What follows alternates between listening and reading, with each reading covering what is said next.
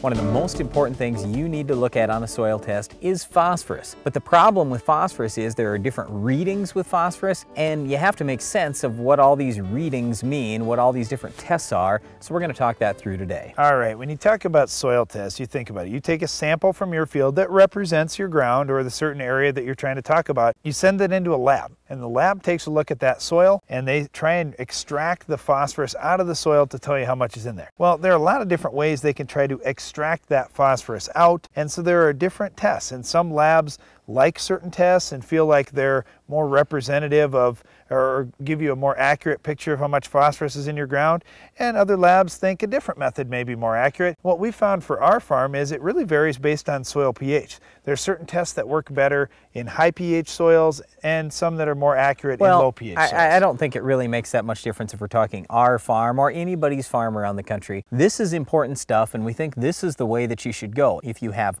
high soil pH, in other words, over a 7, so anything above 7, we would probably recommend that you look at the Olsen test. What that Olsen test is going to tell you is that's a measure of available phosphorus for this year in your soil. Well, the Olsen test is fine, Brian, if that pH is high, but I don't feel it's very accurate on the low pH side. I think you're more accurate with the Bray test, and it kind of gets a little confusing for farmers because there are really two tests. There's a Strong Bray and a Weak Bray test, or a P1 and a P2. They normally show you on a soil test. And when you say, oh no, this is getting confusing, well, just think about it this way. When you've got a low pH soil, it's an acid soil, when you're trying to extract the phosphorus out of it in a lab setting to show you how much is in a soil, well, if they use a real strong solution to try and pull it out, they feel like they're showing you all the phosphorus that's in your soil.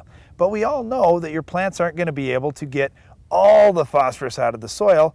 And when you think about plants, they excrete some acids to try and make nutrients come available. So they do a little weaker solution. They call that the P1 test to show you what's going to be available this year. So they try to give you what's available this year and what your total potential phosphorus in that soil is. Not potential, what your total in the soil is. So P1 is what's available this year. P2 is total availability. And a lot of times we'll see big differences here, vast differences between the P1 and P2 if a lot of the phosphorus in your soil is bound up with other nutrients. Whether it's calcium, whether it's aluminum, something is tying that phosphorus up and making it unavailable to plants. And that's where we see sometimes 100 for total phosphorus, and you'll see 5 or 10 on the available side. So again, if you've got a tremendous variance there in the soil, you know that a lot of your phosphorus is being bound up by other nutrients. All right, so you get some of these soil conditions that tie up your phosphorus. What that needs to tell you is, hey, if I keep doing the same thing on my farm, I'm going to keep getting the same results. If I've had tie-up problems and I'm not doing anything to fix it,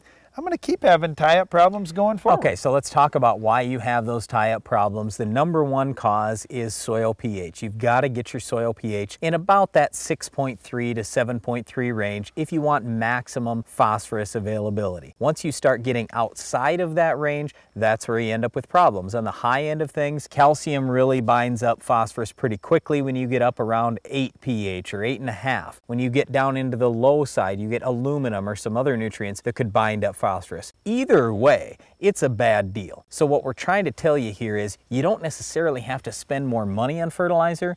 You just have to get your soil pH right, and then some of that fertilizer that's already sitting there will come available for free. That's a good deal. Well, that's true for phosphorus. It's true for every other nutrient in your soils. If you get those pHs in balance, you're going to get more of everything to become available. Now let's talk a little bit more about this phosphorus thing and how you can kind of use that when you see that soil test. All right, so let's say that your P1 or your Olsen test, either way, let's say you're running an available phosphorus test and it comes out saying 30 parts per million. Darren, what does that mean?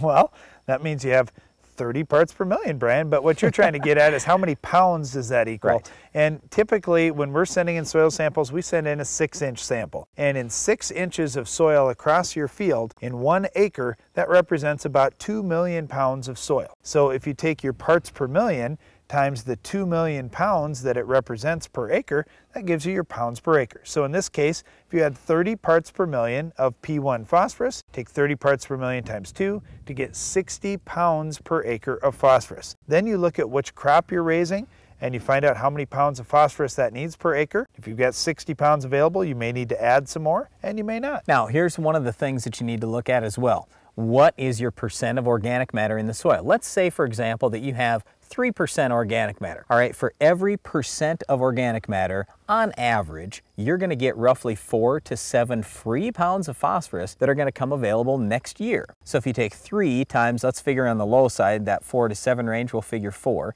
So take 3% times 4, that's 12 more pounds. So if we've already got 60 available, 12 more is going to come available through mineralization of the soil when that organic matter starts to break down. Now we've got a total of 72 pounds, and that's quite a bit. Well, that is quite a bit for average yields or even slightly above average yields. When you start far exceeding that and raising 300 bushel corn or something like that, you're probably going to need some more. So there's 3 things that I look at when it comes to fertility recommendations to get around a phosphorus tie-up or poor availability situation. First of all, banding that fertilizer. By keeping the fertilizer closer together rather than broadcasting a little bit across a large area, band it all in a concentrated band right near the seed. So like on our farm, in many cases, our fall strip till, we'll band it about 8 inches below the seed, and we'll have it right there where the roots can get down to it. And we're getting root growth going down about 8 inches in around a week. So within a week after planting, we're getting down to that fertility. We've used Avail on our farm. It's definitely helped us get more phosphorus available and into that plant. So that's one technology I do believe in. Not to get it available, it's to keep it available. So in other words, when you apply phosphorus, it doesn't get tied up by those poor soil conditions that you're talking about. Yep, and the other product that we've seen work is Germinator. It's a liquid phosphorus source that is chelated so it doesn't have that tie-up issue in the fields. It's one that I've been using right in the furrow when I've been planting my corn. So basically what Darren is saying is if you've got ideal soil pH and ideal conditions,